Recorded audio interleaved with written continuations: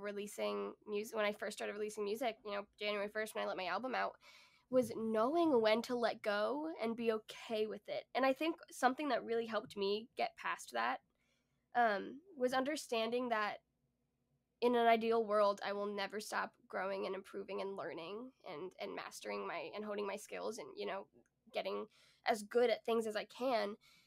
And I think part of accepting that is accepting progress as it is and being okay with releasing something that you might look back on in 15 years and be like, oh, well, that sounds kind of amateurish, but you have to, if you just keep holding off until you think you're as good as you can be, you're never going to get there, right? And you're never going to be able to release your art or share your creativity with other people. So I think for me, it's a weird balance of, being able to continue working and improving so that you have a product that you're proud of, but also knowing when, to put the pencil down or when to, stop tweaking things, This knowing might be when to a be okay with it. this might be a generalization, but I feel like it's a favorable generalization for you. I feel like women, females, tend to go deeper and stick with something deeper and do the best job that they can because they always feel like it's never gonna be enough. Whereas guys, it's like this is enough. I've done what I need to do, and I feel like this is something that we see in society, not only in music or creating. Women always try to like get up to a higher standard. They hold really high standards. Again, it's a generalization, right?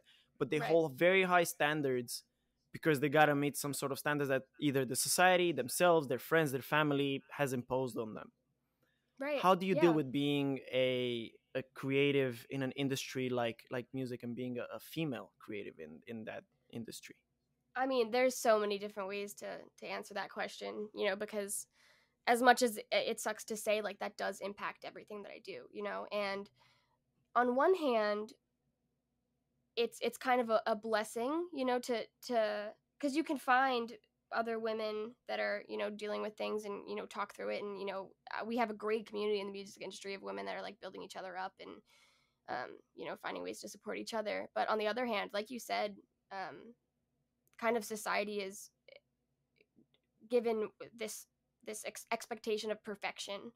And a lot of time that gets really hard to cope with and to deal with. And I've struggled with perfectionism for forever.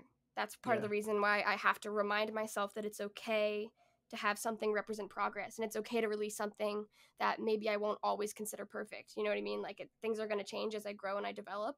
So yeah, it's definitely been hard. It's also a music and especially production. Being a female producer, that's an almost entirely male-dominated industry and field, Right. and I definitely struggle with imposter syndrome a lot with that too. And another great thing is being able to talk to other women about this, and I know that they feel the same way. But being in a male-dominated industry and you constantly feel like you have to prove yourself, even if it's not immediately in front of you, somebody saying like, "Oh, you're not good enough" or whatever. Like in the back of your head, you're always thinking that. Yeah. So it's definitely something you have to constantly be aware of and constantly push through.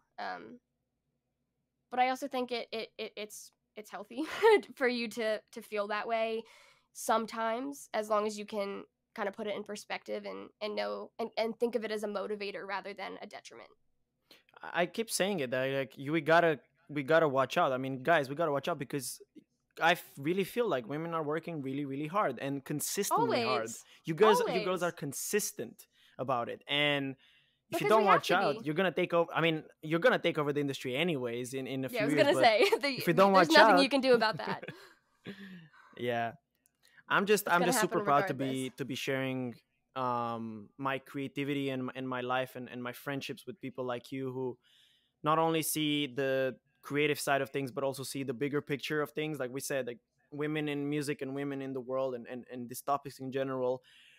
I only associate and I can only relate to people that know how to talk about things within context and without the context. Like, okay, how is this related to us within music and creativity, and how is this related to us as humans, as a world? And I feel if more people were to treat everything they do and think about the local and the global aspects of what they're doing, I don't know, maybe it would be a better world. It would be like, okay, if I do this, if women are treated this way in this industry, how does that reflect, how is that reflecting what's going on in the world? Maybe we should start and look at that way, you know. And I'm happy that with everything going on, like people from different countries, women, people of different races, this is the time where everyone's just thriving, where everyone has a chance to become whatever they want.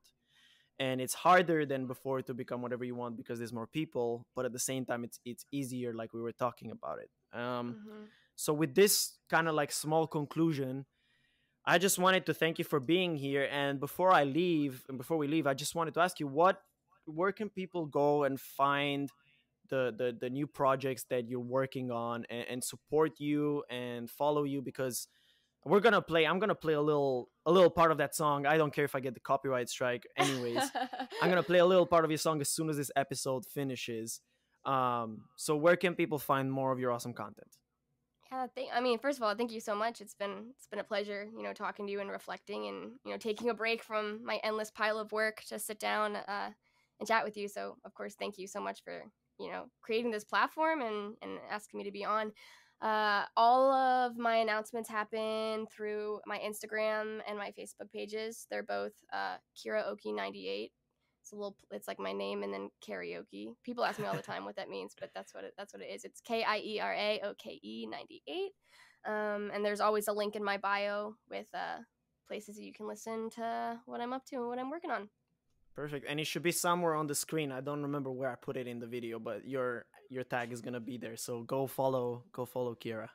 Yeah, there we go. Listen, thank you so much for being here. It was such an awesome podcast. It was awesome having you on. I wanted to have you on for so long. Now we got everybody in Musamp, and I'm Heck really yeah. happy about it. Yeah, I'm glad we could make this work. Thanks so much. And I'm excited to hear the